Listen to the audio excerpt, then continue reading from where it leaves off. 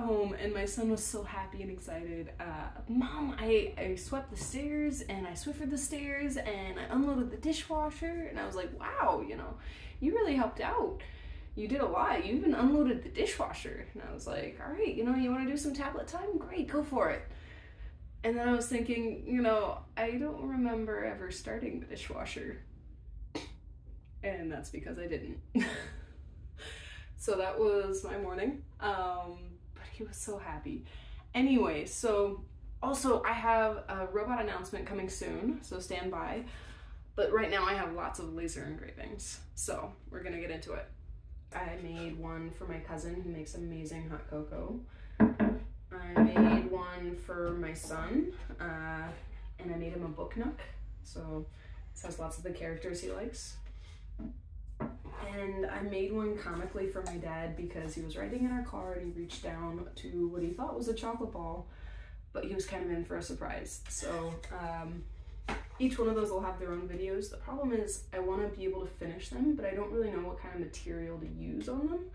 So I went to Lowe's, you know, I was reading on websites, everyone kind of recommended something different. And at Lowe's, it just was overwhelming looking at the walls and just seeing how many options there were. So I reverted to my engineering tactics and I just grabbed a bunch of different things and figure I'm going to take a blank canvas and laser engrave something. I want to have a variation of pictures and words, and I'm going to have 10 different finishing items so I can compare and contrast and see what they look like. So what am I going to laser engrave? Where did it go? I went on a family trip to New York, and one of the highlights was MoMath, the Museum of Mathematics, and at the time I was working on my degree in applied mathematics, I got this book, The Man Who Loved Only Numbers. It's about Paul Erdos, who is one of the most famous mathematicians that you've probably never heard of. I actually heard about him when I was getting my degree in graph theory because my professor has an Erdos number of 2. If someone has an Erdos number of 1, which is like a coveted number, they've actually written a paper with Paul Erdos. If they have a number 2, then they've written a paper with somebody who's written a paper with Paul Erdos, and so on and so forth. And if you've never written a paper like myself, though that is on my bucket list, I just don't want to write a paper that's not worth reading, then you have a Erdos number of infinity. So infinity for now, maybe one day I'll have a number. But so I'm going to do 3 images along with the words of each of the things that I'm laser engraving. The 3 images that I decided that I really liked from the story, as a female in, you know, math and science, there are very few females in math and science, so there were 2 other females that really stood out from here as far as like his interaction and just kind of explaining things. So one was Marilyn Vos Savant, who had a column in Parade, and a lot of mathematicians, there was actually controversy because they were jealous about how she was able to interact and engage and earn like a pretty good living based on her column. Her claim to fame was that she had the highest IQ on record, 228 in the Guinness Book of World Records. And so she had this column where she had puzzles and mathematical questions, things that people like to read about. One of the controversial questions that she put out there was, all right, so there's a game show host, there's 3 doors, behind the 3 doors you have 2 goats in 2 of the doors and 1 car, and if you guess the door with the car, then you win the car. The question is, if, say you guess door number 1, and then the game show host says, well, I'll show you what's behind door number 2, and it's a goat. Do you change if you are given the opportunity then to change to door number 3, or do you stick with door number 1? Well, what she's saying is that your odds, your probability goes up to 50-50 if you go to door number 3. Whereas if you stay with door number 1, you get 33% chance, you know, 1/3 chance that you're gonna win. So a lot of mathematicians were actually very angry and writing her saying like, no, this is wrong, this is wrong. But the thing is, you have to expect that you'll be given that answer of, okay, here's one of the doors after what you've picked that it's not behind. So it eliminates one and it really brings it back to a, you know, 1 in 2 shot. So it wasn't evident to Erdos either. it was true, but so I'm gonna do a car to represent, you know, Ask Marilyn for the column for Marilyn Vos Savant. The other one that really impressed me was Sophie Germain. So in the 1770s, the War of Terror was breaking out in Europe, and Archimedes actually was drawing in the sand geographical figures, and one of the soldiers had come in and stepped on his figures and stepped on his hand, and he protested, and he's like, "Get off my figures." And the soldier slayed him right there. And so she had heard about this story, and she wanted something that was so powerful to distract her from the war and everything going on right outside of her room. And so she gravitated towards math. She started reading the mathematical books in her father's library, but her family was not very happy about it. So they started hiding the books, and then she started getting up at night and finding the books, you know, in secret. And they started realizing what she was doing, so they tried to make it harder. They ended up lowering the temperature and taking the clothes away from her at night to try to mitigate her actually getting up and out of bed at night. And she stashed candles, so that it's just amazing to me, like, how much she had to go through to be able to get to mathematics, the thing that she loves. She ended up actually posing like by a male name and writing to Gauss, who was one of the most famous mathematicians, you know, at the time, and came up with one variation of a solution to Fermat's theorem. It wasn't completely solved until the 90s, but he was very impressed, and, you know, it was very encouraging towards her, and she ended up being able to return the favor years later when there was invasion. She helped ensure his safety, and he didn't realize that who it was until that happened, and he was able to figure it out at the time. So he really appreciated the turn of events and the protection. So I'll have a laser engraving of Marilyn Vos Savant, the car that represented her question, as well as Sophie Germain, as well as Paul Erdos. Paul Erdos was actually from Hungary. He was a very unique, interesting character. It helped him to think about numbers and problems, to like go on walks and flap his arms around. So stereotypically he fit into the crazy mathematician.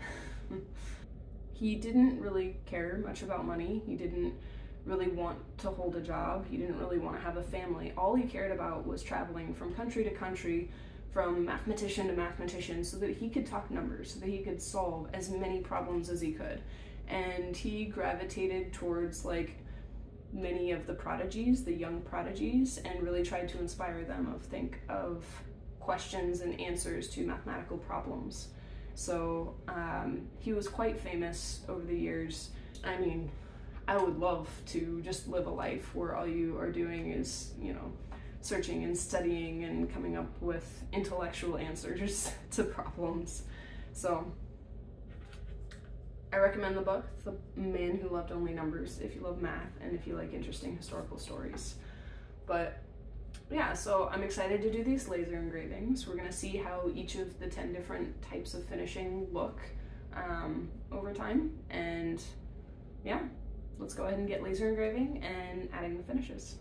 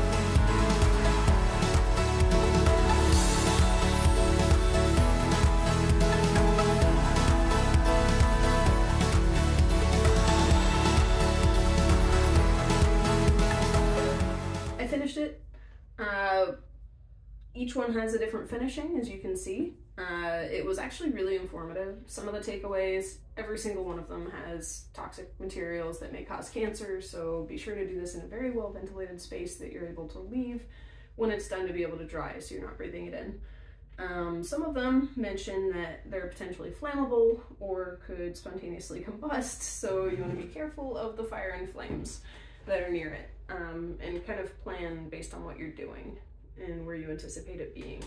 So we're going to talk about each one and kind of my take on how each of them came out. So the first one I want to talk about are the sprays. They're really similar. This is a water-based mini wax polyacrylic protective finish, crystal clear finish, ultra fast drying clear matte. And this one's basically the same crystal clear top coat with a clear semi-gloss. So the semi-gloss is on the bottom, the clear matte is on the top. My first takeaway from these is I would never use them again. I mean, they were really easy to apply. It does recommend 3 coats, but when I actually feel it at the very end, like it's very rough in texture and it doesn't look good. Like, it's okay if you want something simple, you don't really care about the quality at the end, but I would not use it based on just the rough texture at the end. Moving on. So next we're going to talk about the Premium Oil Minwax Wood Finish Penetrating Stain Red Chestnut, semi-transparent. The dark color of the red chestnut actually kind of reminds me of like my grandma's cabinetry, like very old style wood finishing. So this one I feel like was the messiest one.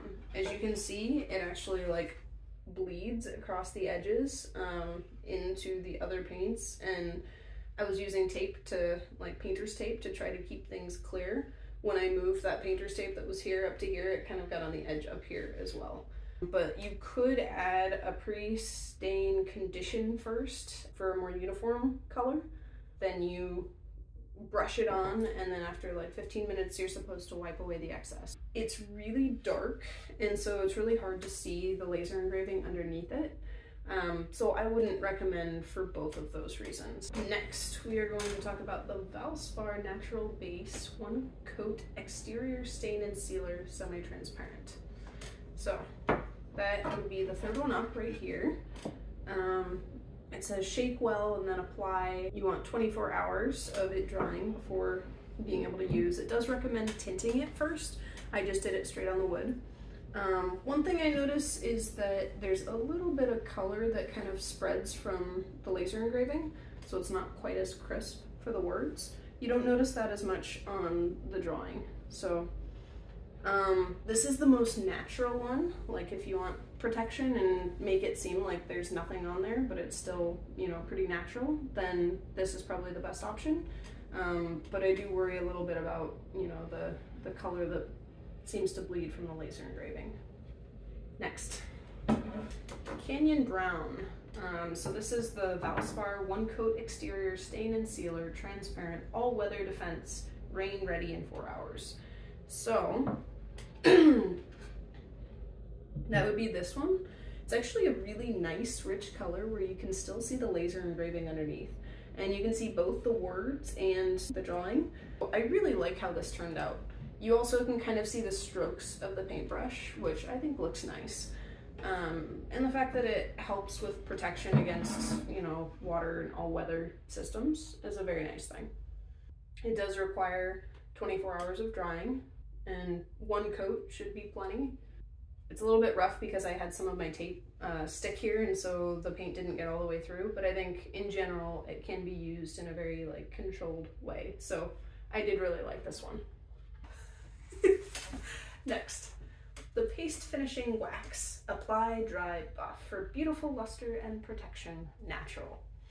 What am I doing with a dog bag and cheesecloth on top?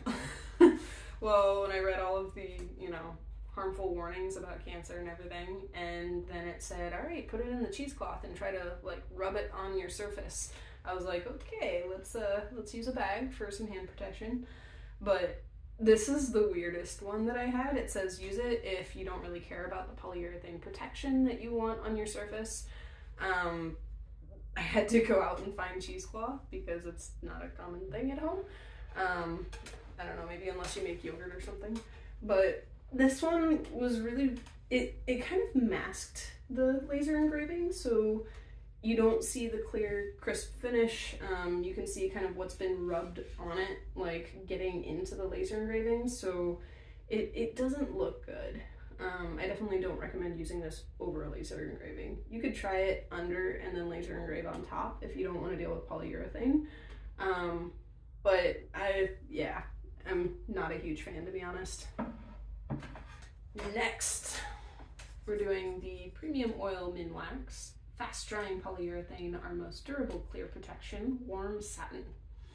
So you sand it first, you stir well, apply thin coat with a high quality brush, and after 3 to 4 hours, sand lightly and reapply a thin coat. It's actually really interesting because most of them specifically say don't sand after you've applied it. Wait 24 hours before light use.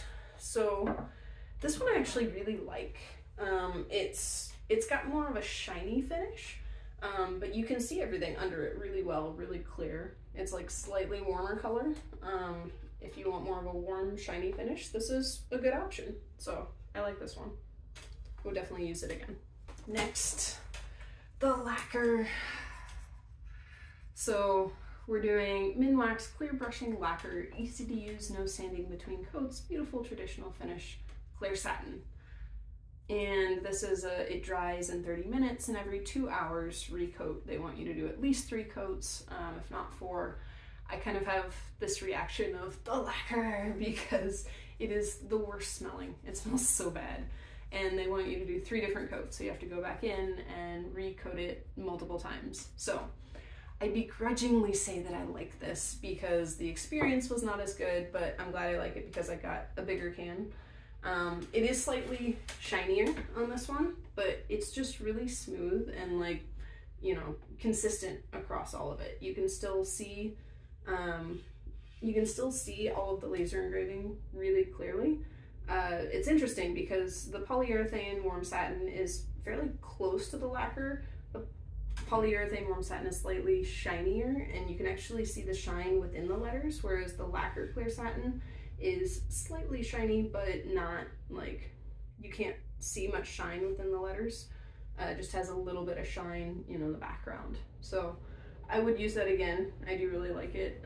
It's a little bit more of a tamed shine, but it looked good. Next, we have the Minwax Premium Oil Gel Stain Multi-Surface Stain Cherry Wood. So I really like the cherry wood. Spontaneous combustion. So dispose the rag properly that you've used to wipe it on. Wait 3 minutes, wipe with the grain to remove excess, reapply it in 8 to 10 hours for deeper color. So this does recommend, you know, polyurethane over top of it, but I did each of these completely separately because I wanted to see how they stood out on their own. This one, I love the color, so I'm glad I have, you know, a big container. It has really clear, fine lines, so if you have like specific surfaces that you need to have distinction and be able to tape it off, this seems like it does really well with that. It's a nice warm kind of brown reddish cherry wood, so yeah, I could see myself using that in future. And it actually seems like it stains really evenly, so I like that. You can't see any like smearing between the laser engraving. It looks good. Last but not least, I have the Premium Oil Minwax Poly Shade Satin and Poly in One Step Satin Pecan. So this is quite shiny, but it's really nicely even across. I do like this if you want like a slightly warmer color, but not actually have to tint it. You get just a little bit of a warmer color. If you'd like more protection, then you can add a fast drying polyurethane on top of it. This is a little bit more of a gray texture, so it looks okay. It's nice if you want just a little bit of warmth along with the shininess, but I'm not sure that I would go for this all the time. I would want this for something very specific that I was okay with that texture being applied to. Yeah, so that's my takeaway there. So my overall takeaways: do not use sprays. Make sure you use a ventilated space. Find a color that you really like, because these can look great with laser engravings, and then figure out which polyurethane or lacquer that you want to put on top of it. Don't get a wax that just mutes the colors, and be careful with the very water-based you know, finishes. You can probably shake it a little bit and be able to tell, but that ends up getting messy. I had a lot of fun with this. I hope it was helpful to you guys. And if you want to see my next projects on what I use to finish them and how they turn out, stick around, subscribe. Thanks everybody for watching. We'll see you later.